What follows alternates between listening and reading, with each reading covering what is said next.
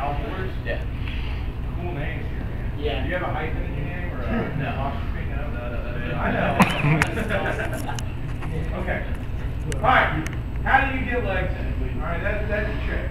Here's the thing about getting legs in. When you get better at throwing legs, you're going to find out that you finish takedown and your legs are in.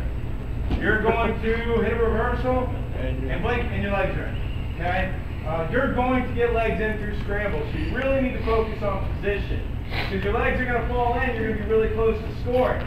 Should you score points or get in good position? Yes. Stop what you're doing. Get in good position. Break him. Right? Make him cry to mommy. Because even if you don't score points, where are you good? You're good neutral. Okay? So make sure that you stay in good position. Okay? So the first two things, I'm going to show you just a couple of basic ways to get your leg in. Okay? It's not really a technique from referee's position off the whistle with like 5 steps. It's just 2 little things that you need to understand. Okay? One is heel first and one is knee first. One is heel first and one is knee first. And the way this works, heel first is the one that we're all familiar with. Okay, open up a little bit. And when you drill this, what I don't want to see, and some of you will do, make sure you're looking at me, is I don't want to see people drilling, throwing legs in by putting their hands on their back, standing next to the guy, and doing this. Nobody in a real match ever does that. Okay? Nobody in a real match ever does that. Okay? I also don't want to see you on your knees next to him, with one leg back, leaning back, doing this.